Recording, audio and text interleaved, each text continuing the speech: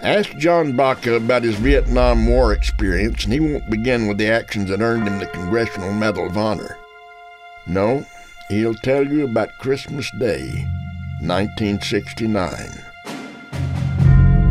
A young war draftee, Specialist Baca, was walking ahead of his unit through the jungle when he came upon a young North Vietnamese soldier sitting alone. He'd clearly surprised the soldier, who was undefended with his rifle out of reach. As Baca realized, I don't want to shoot this guy, and he doesn't want to die. Baca didn't know much Vietnamese, but he knew enough to call out to the soldier to surrender. The man mercifully did so.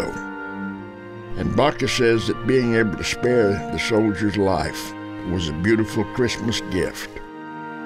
Just like Baca, the Vietnamese man carried treasured photos of loved ones in his pocket. Months later, Baca and his platoon were ordered out on a night ambush. As dusk turned to night, the men hurried to set up warning devices, explosives that would detonate and alert them to the presence of the enemy along the path near their position.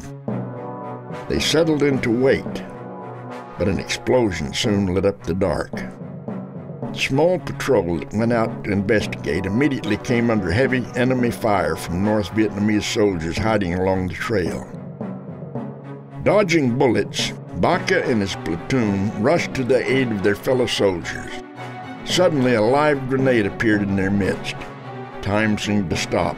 A million thoughts filled Baca's head, the faces of his mother and sister, memories from his youth, but for him the course of action was clear.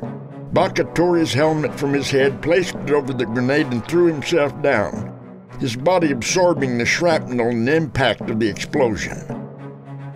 Baca came to, leaning against the trunk of a tree, where his teammates had carried him for shelter. Although his injuries were severe, he felt only a beautiful peace. He held the hand of a fellow injured soldier in the helicopter back to the military hospital. John Baca survived his wounds, and for his incredible bravery and selflessness, he was awarded the Congressional Medal of Honor.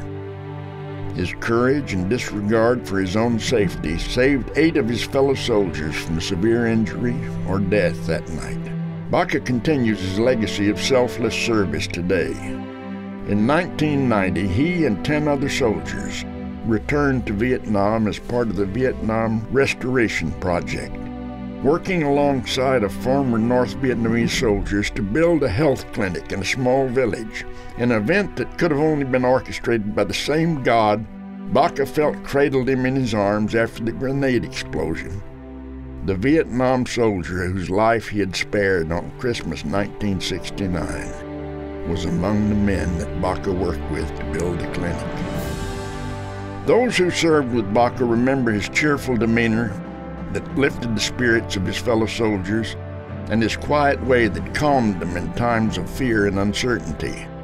They also describe him as a humble man who had it in his nature to give of himself in order to protect others. John Baca is distinguished by embodying the highest values and traditions of the United States military: loyalty, honor, devotion, courage, selfless service, and a commitment to doing good whenever he can.